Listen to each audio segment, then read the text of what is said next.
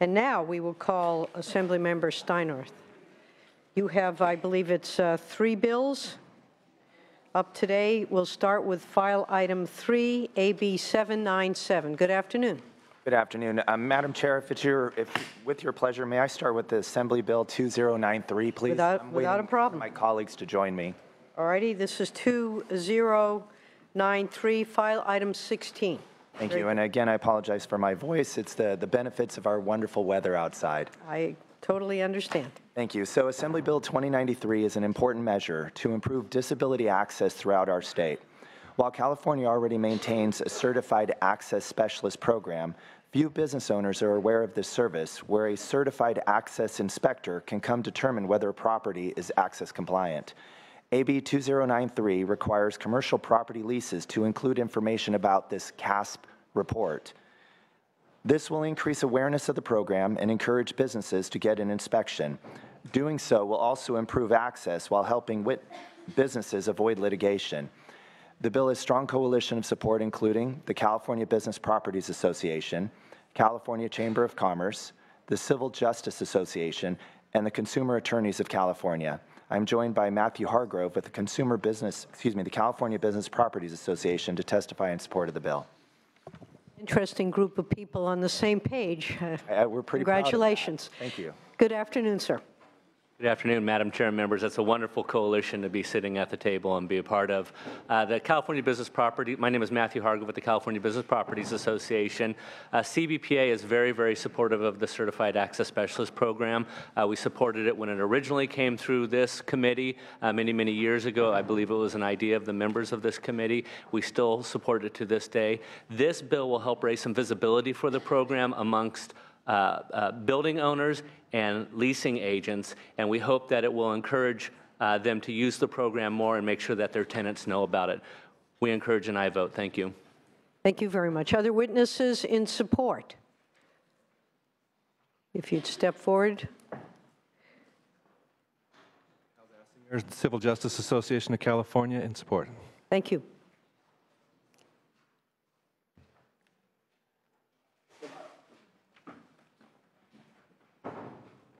Good afternoon. My name is Bill Zellmer. I'm the president of the Certified Access Specialist Institute. We are the only organization that represents the CASPs here in California. We did speak with Assemblyman Steinhardt's office. We are impartial inspectors, so we're reluctant to say that we're in support of it, but that's what we'd like to say is we're not in opposition, but be things as it may, we're in support. Okay. Sorry. Got that. All right. So you're strongly neutral. We are. Yeah. Got it. Very good. Thank you very much. Appreciate it. Neutral. All right. Any other witnesses in support? I don't note any opposition. Is there any opposition? All right. Seeing none. Any questions, comments from? All right, well, I'd like to say I think. Oh, all right. We have a motion. I want to just simply say I commend you for bringing all these parties together. I think this is a good start, perhaps a finish, but certainly this is, I think, something where we can reduce the concerns about failing to comply with existing law by meeting this in a kind of an aggressive and yet friendly manner by requiring that the information about compliance be right up front so that people aren't surprised. Hopefully that any violations or any need to remediate problems will be handled.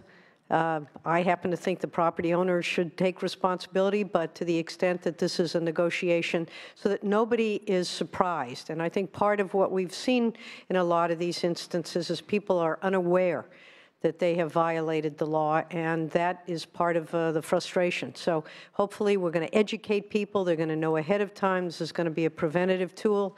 I thank you and all those who've worked together to make this happen. I think this is a very excellent alternative and provides hopefully a very positive step going forward. So with that, we have a motion. Madam Secretary, please call the roll.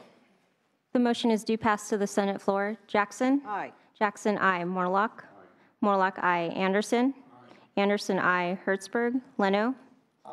Leno, I. Wanning, Wachowski. All right, that bill has 4 votes, but we will hold the roll open for other members.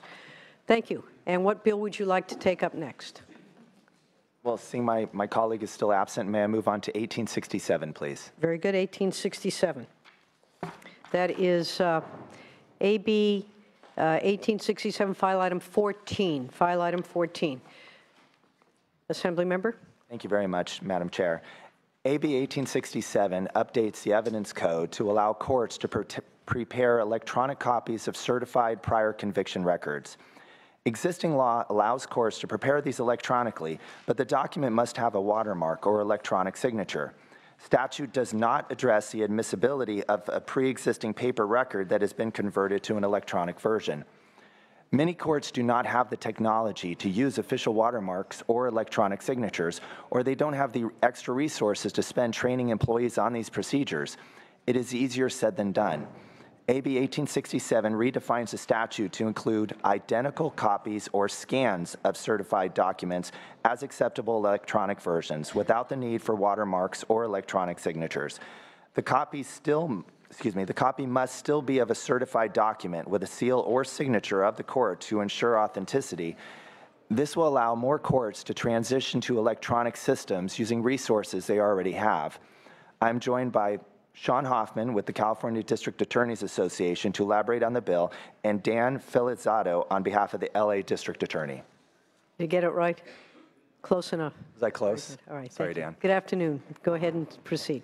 Thank you, Madam Chair and members. Sean Hoffman with the California District Attorneys Association. We're the sponsors of AB 1867. As the author noted, this bill does address the unforeseen lack of utility in the existing statute pertaining to electronic copies of conviction records. In order to take advantage of the law right now, the court clerk's office would have to affix an electronic signature or a watermark to the electronically certified document. That might sound simple, but the reality is that most court clerks' offices throughout the state, including those in Santa Clara County, where the suggestion for this bill came from, right in the heart of Silicon Valley, do not have the equipment, the software, or the training to provide electronically prepared records under the method prescribed in existing law. As a result, a fantastic law that would help modernize court processes is largely going unused. So unless and until the court budget improves to allow for this to occur, or unless and until the courts around the state institute procedures to do this, the benefits of Evidence Code 452.5 will not be realized.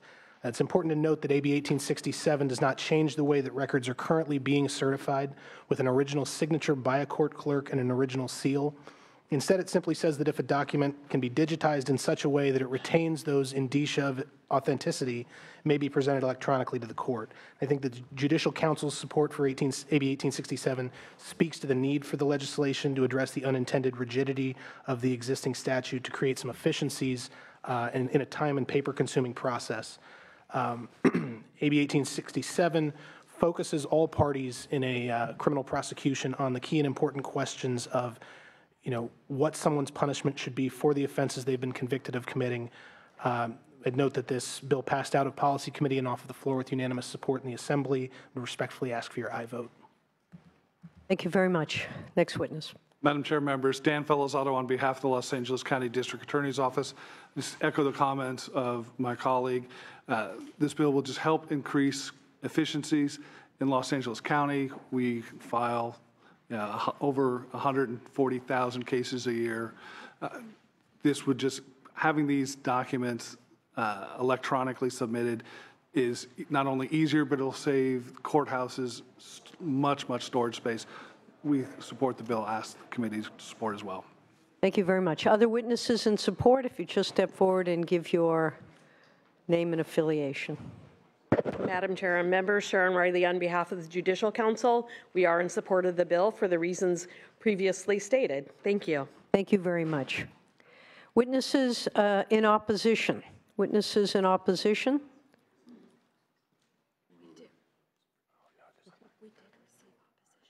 I know we did receive opposition. Do you have any, did you talk with the opposition? Have you removed their opposition as far as you know? Or they're just not here today?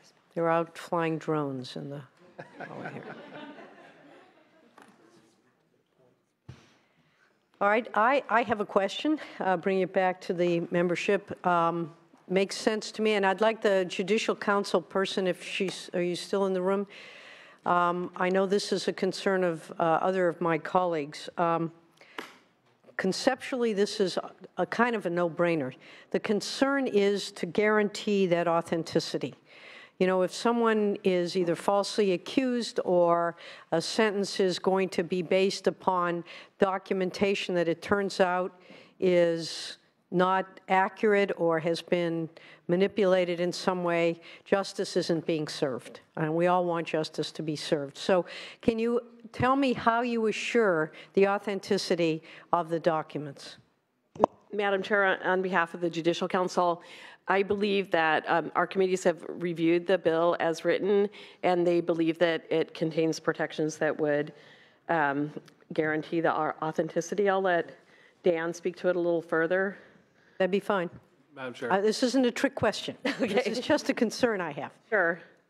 The documents, the original documents, they come from our, through our CLETS system. Right. I have never even heard of anybody attempting, let alone being successful, trying to falsify a CLETS database. Access to CLETS is severely restricted, and in our office we have 1,000 attorneys. There's probably less than a third even have access to CLETS. There's forms that are filled out that DOJ requires before somebody can enter into the CLETS terminal. There's a record that has to be kept, and you're stating what case number it was for and the purpose of running the CLETS record. So there's that paper trail that's in, let's say, the district attorney's office or the court's office. There's a copy of that at the Department of Justice. CLETS printouts, they're unique when you see them. I just cannot even fathom how anybody could possibly try to falsify one of these documents. And if they did, you can simply go back. If somehow you were concerned about, let's say, the paperwork, which I honestly, like I say, I don't envision, you would be able to go back to that paper trail and say, okay, this was run. They have a unique number. Every time you enter into CLETS, a number is generated. You can go back and see what the purpose of that was. And if you wanted to, you could simply run that record again and compare the two documents. Well, the concern, and I generally, if the opposition doesn't show up, they must not be serious about their opposition. But this is a case now where we're talking about the potential for people to be, to be deprived of their constitutional rights. So one of the objections, or was an example that was given, I don't know if it's accurate or not, but I'd sure like to get your thoughts on it. And I know the CLETS system, and it's very protected. On the other hand, I know students who've somehow been able to hack into a school's information and change a grade from a D to an A. I think I just read that the DCCC or the DNCC was hacked by the Russians a few days ago. I mean, all sorts of weird things could happen. So the question, or the letter, and I believe, do we have someone here on the opposition? Oh, good. Would you come forward? I don't want to put the people in support on the hot seat. They don't like being in that position. So let's have someone who is in opposition to this bill and has written a letter. Why don't you let him, get in. Recently, a prosecutor in Kern County goes the opposition letter, falsified a transcript of an interrogation to include a fabricated statement of admission of guilt by the accused. I mean, that's a nightmare. I don't know if it's real or not, but is that the kind of thing that could, in fact, happen, or how do you envision this bill not protecting against this kind of thing? Sure. Thank you, Madam Chair. Ignacio Hernandez on behalf of the California Attorneys for Criminal Justice. And we are in opposition. As far as the example that we cited in our letter, that is an actual case. The full story is that the Deputy DA defended himself in that situation, claiming that it was a bit of a joke, that he likes to joke around with the public defender, and they have that kind of relationship. But there was action taken against that Deputy District Attorney for marking up the transcript and making it essentially putting a fabricated, a confession, and this was part of plea bargaining. And so, I can't remember what the exact outcome was, but I know that there was some. I think the State Bar might have been looking at it. But with that being said, here's kind of our issue. We understand current law was changed just 2 or 3 years ago, and we understand to try to keep up with the times with technology, and we respect that. We understand that. We also just want to make sure there are safeguards. The electronic watermark, electronic signature that current law allows now, in my words, essentially attached to the document itself. So if it's transferred electronically, we at least have some comfort that the document itself, no matter whose hands it goes through, would end, wherever it ends up, that electronic mark is essentially there. If I walk into Sacramento County Superior Court and I want to get a certified copy of a document out of a file, I can pay the $25, whatever it is, to get a certified copy, and then there is not a ink mark stamp, but it is essentially an impression stamp. So that way, there's no way really to falsify that. So no matter where I go, you can feel if it's there.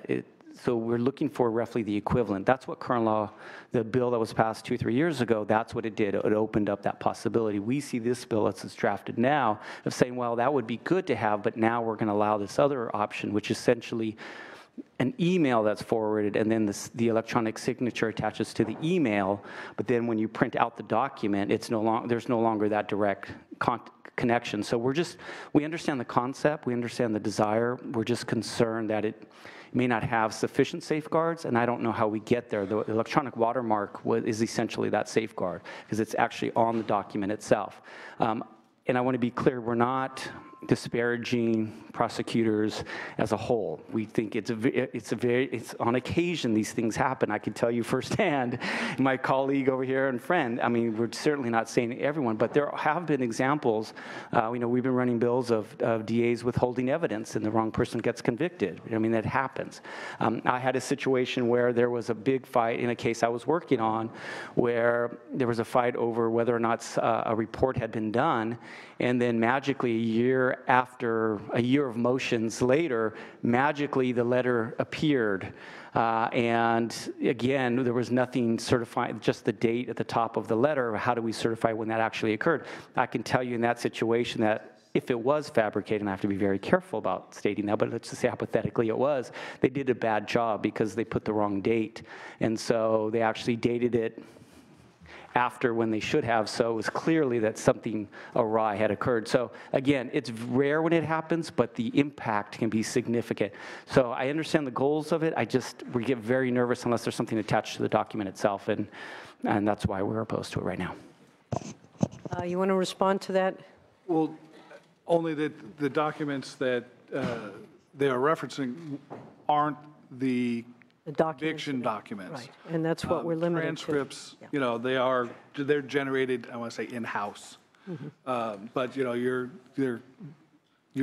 CLETS DOJ run it comes from Sacramento, your rap sheet. The defense attorney has a copy, well, at least I would say. In LA County, we provide the defense counsel with a copy of their rap sheet. I don't want to say anything in any other county. Okay, well, so if a document was submitted to the court that was different than the copy defense counsel had, there would be an issue, whether there's a watermark or not.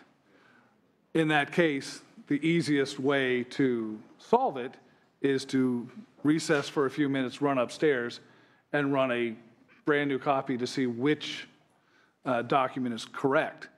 I will state that, in my opinion, if there's an issue with a difference, I'm not going to say I've never even seen or heard of anybody attempting to falsify a CLETS document.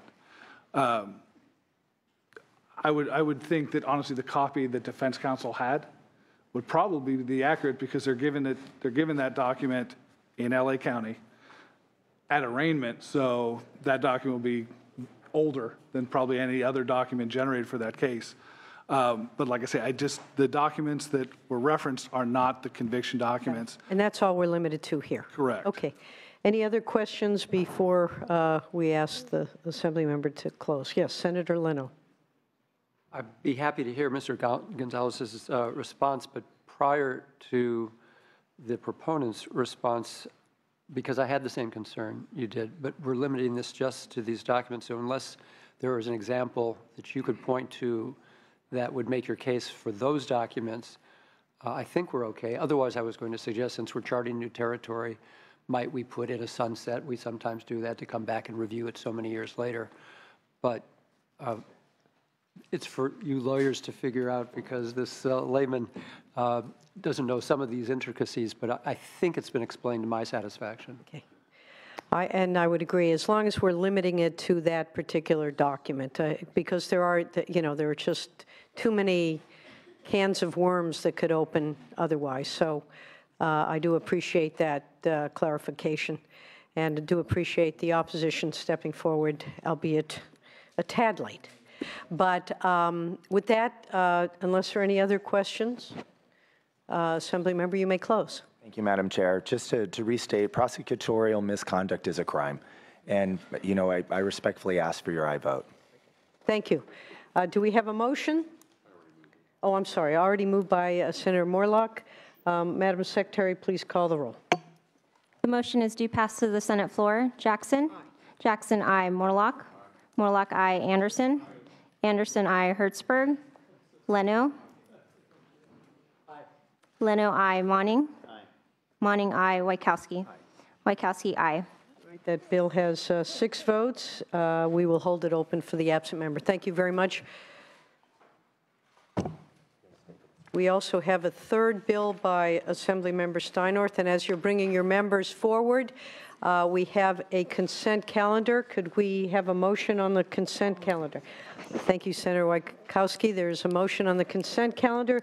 Madam Secretary, please call the roll. Jackson? Aye. Jackson, aye. Morlock? Aye. Morlock, aye. Anderson? Aye. Anderson, aye. Hertzberg? Leno? Aye. Leno, aye. Monning? Aye. Monning, aye. Wachowski? Aye. Wachowski, aye. And we also could use a motion. We heard file item 2, Gonzalez on employment discrimination. Could we have a motion on that measure? I'll move that measure. Moved by Senator Wachowski. Madam Secretary, would you like to call the roll, please? File item 2. The motion is due pass as amended to the Senate floor. Jackson? Aye. Jackson, aye. Morlock? No. Morlock, no. Anderson? No. Anderson, no. Hertzberg? Leno? File item 2. Leno, aye. Monning? Aye. Monning, aye. Wachowski? Aye. Wachowski, aye. 4 to 2, that measure has enough votes, but we will leave it on call for the absent member. And I think that takes care of the items that we have to get a motion for that we haven't yet heard. So we now have file item 3 by Assembly Member Steinort, which is AB 797. Here we are, starting from back to front, but thank you, Madam Chair. That's worthy of hearing. Thank you. AB 797, the Right to Rescue Act, will save lives. For 10 years, it has been illegal in California to leave your pet in a car in a harmful hot condition. Unfortunately, many citizens don't know it is illegal, or even worse, don't realize how quickly it heats up inside a car. Every year, law enforcement receives hundreds of calls from concerned citizens reporting animals left in hot cars. Emergency responders and animal control do a great job responding in these situations, but sometimes their response simply takes too long for other priorities. AB 797 addresses the rare situation when law enforcement has been called and may be on their way, but an animal is in imminent danger of serious harm or death. In this situation, we must give citizens confidence that if they take heroic actions to save an animal's life while they wait for law enforcement to arrive, they will not be sued or criminally charged for doing so. In order to receive this immunity, a citizen must follow specific steps laid out in this bill. 1, determine the obvious, that the door is locked and they cannot enter the vehicle without causing damage. 2, there must be a reasonable good faith belief that the animal is facing imminent harm. 3, contact law enforcement to report the situation. Hopefully, law enforcement will advise them that they're on their way immediately. And if the rescuer decides to make the step to break a window to save the animal, he or she may not use any more force than is necessary and must remain at the scene with the animal until emergency responders arrive. This protocol ensures that vigilante activity will not occur under the guise of saving an animal. Only if each of these steps are followed and confirmed by law enforcement will a citizen receive legal immunity for their actions to save an animal's life. We hope that citizens will never need to invoke the immunity provided in AB 797, but if they must take action, they can rest assured that there will not be legal repercussions. Being stuck in a hot car is a serious danger to our pets, and my colleague, Assemblyman Santiago, will further provide testimony as to why this bill is necessary. Thank you. Assemblymember Santiago. Thank you, Madam Chair. We wanted to try this, and some of our colleagues, as well as Mr.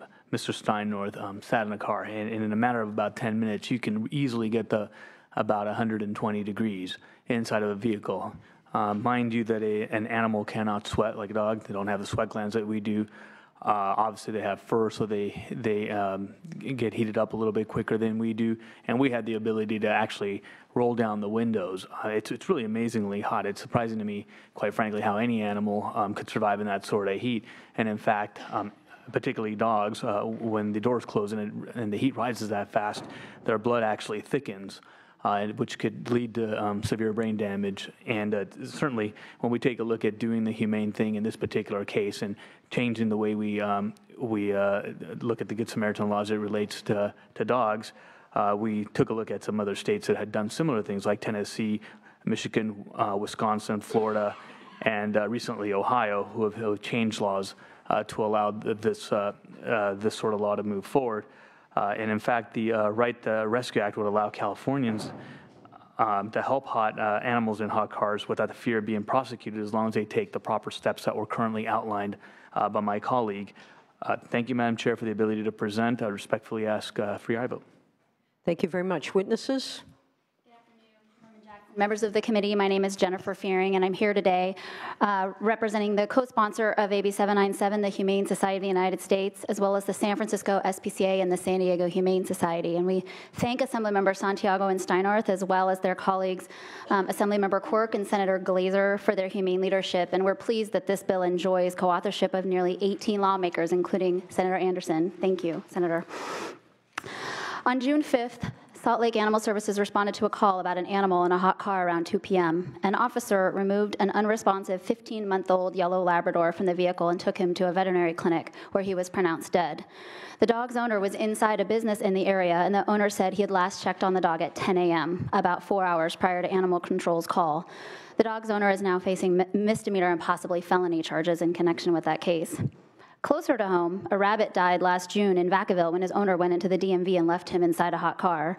A 3-year-old Chihuahua named Rosie was left in a car while her owner shopped at the Walmart in Vacaville a couple days later. The temperature inside that car was 117 degrees when officers removed Rosie. Rosie passed away shortly after that. Officers arrested the owner and booked her into Solano County Jail on charges of felony animal cruelty. First responders on the scene to rescue animals left in hot cars give pretty stirring firsthand accounts of the suffering that dogs left in hot cars endure. They describe claw marks left on the door made by trapped animals and the contorted body shapes of those who are desperately trying to get out. They describe the look of horror on a person's face when they find that this happened to their dog because of a mistake usually, and how the guilt, sadness, and remorse eats away at them over time, and how the emotions, public shaming, and legal prosecution destroy their lives. As mentioned, 5 states have recently enacted similar legislation with bipartisan support, and as the Civil Justice Association of California wrote in their support letter, AB 797 would not protect gross negligence or willful or wanton misconduct. Persons who act reasonably when animals are illegally confined in vehicles should not face lawsuits. We urge your aye vote on this common sense animal protection measure. Thank you very much. Next witness. Madam Chair, members, Dan Felizzato on behalf of the Los Angeles County District Attorney's Office. We are also pleased to co-sponsor this legislation. For over 10 years, our office has been conducting public service campaigns in Los Angeles County to make people aware of the dangers of leaving your animal unattended in a hot vehicle. Despite that fact, our office becomes aware of hundreds of cases in Los Angeles County alone where animals suffer and many die from being left unattended in these vehicles. As the Assembly members noted, on a 70-degree day, the interior of a vehicle could heat up by over 40 degrees in less than an hour. As animals do not have the ability to sweat and regulate the heat the way humans do. This is cruel. The legislature acknowledged that over 10 years ago when they made it a crime to leave your animal in a situation where they suffer or die. In Los Angeles County, we were made aware of a situation where a owner left their vehicle unattended with a dog inside. A bystander came across the dog. We don't know how long the dog had already been in the car. The dog was suffering. He stood by, he called 911, waited for emergency services to respond. As he stood there, other bystanders gathered around the car. Everybody sit there, watch that dog suffer and eventually die because emergency services couldn't get there. I'll be honest, in special places like Los Angeles County, these are not going to be the most high priority call for the LAPD, the LA Fire Department. So animal control does the best they can, but their resources are spread very thin. When emergency services arrived, they asked the bystanders, why didn't you do anything? And they were told, we were afraid of getting sued or arrested. It's this fear of being sued or arrested that is understandable for bystanders not to take action.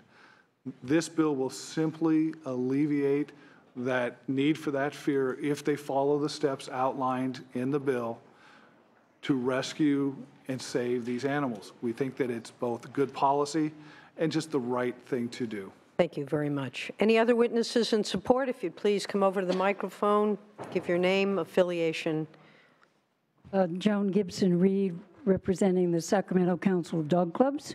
We are in strong support of the bill.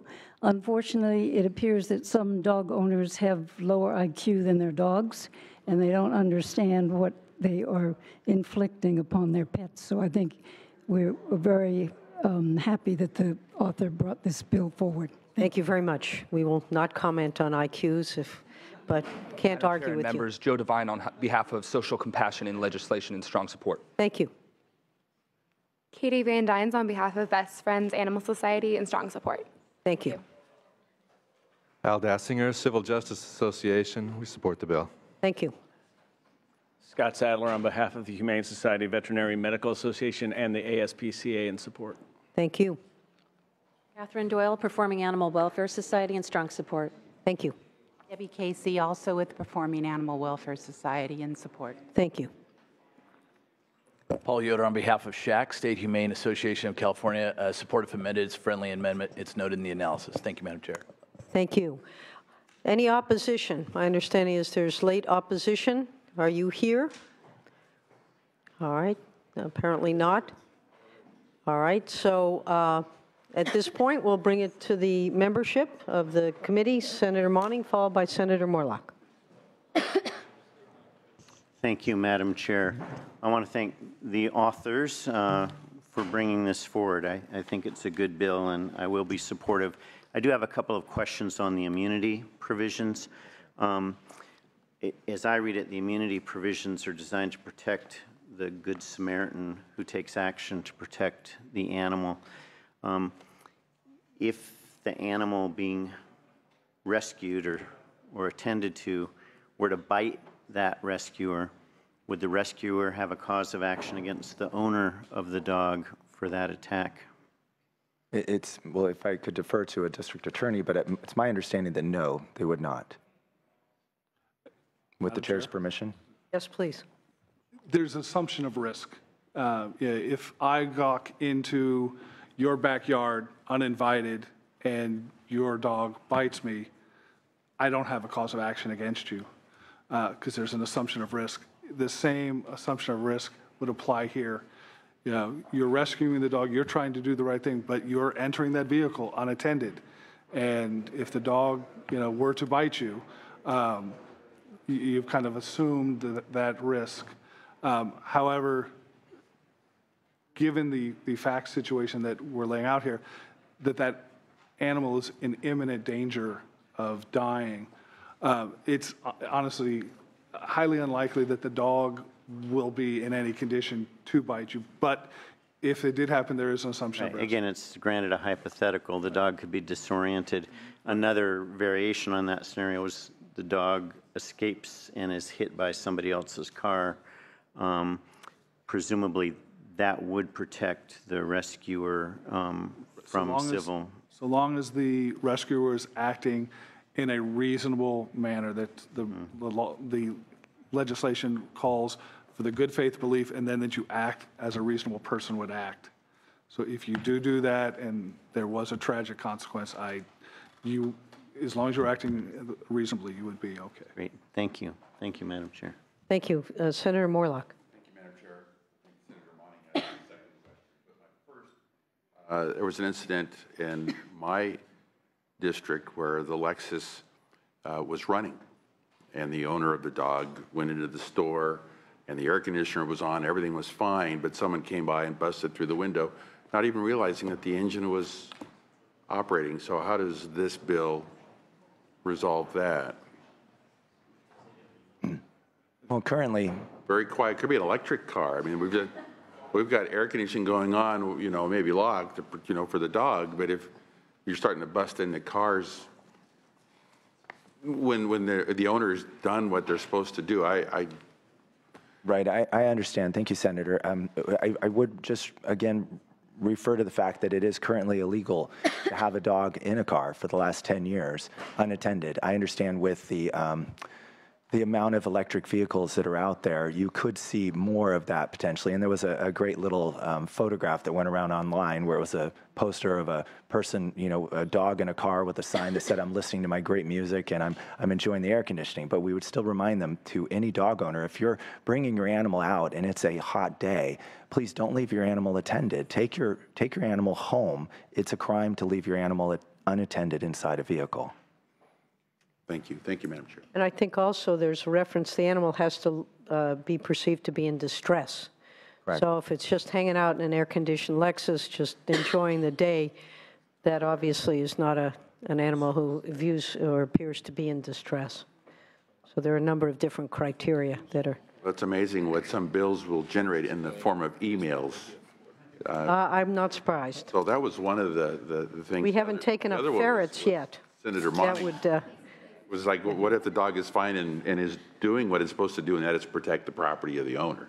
And so it was a similar question. You want to respond to that? Once again, the legislation specifically talks about an animal being in the condition of imminent threat of death or suffering. So an animal that, like I say, was, I don't know, alert, protecting the vehicle, would not qualify. If an individual tried to raise this immunity, it would not be allowed.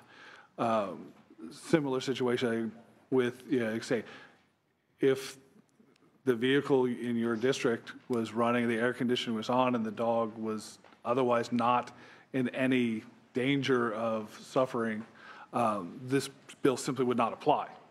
And that individual could be charged both criminally and civilly, or subject to a civil suit under those. Okay, so Mr. Filizzato, what is the code section that I should refer my emailer to? 597. 597 of the Penal Code. Okay, then I will do that. Thank you very much. Any other questions? Any further debate? Seeing no further questions, Assembly Member, you may close. Yes, thank you, Madam Chair. I respectfully ask for your aye vote. Thank you. Do we have a motion? Moved by Senator Anderson. Good call there as one of the principal co-authors of the bill. Wondering where we're going to get a motion here. All right, Madam Secretary, the motion is due pass to Senate rules. Please call the roll. Jackson? Aye. Jackson, aye. Morlock? Morlock, aye. Anderson? Aye. Anderson, aye. Hertzberg? Leno? Aye. Leno, aye. Monning? Monning, aye. Wachowski? Aye. Wachowski, aye. That has 6 votes. We'll hold the roll open. Thank you very much for bringing that bill, and thank you for your presentations. At this point, we are going to go to Assemblymember Bonta's bill.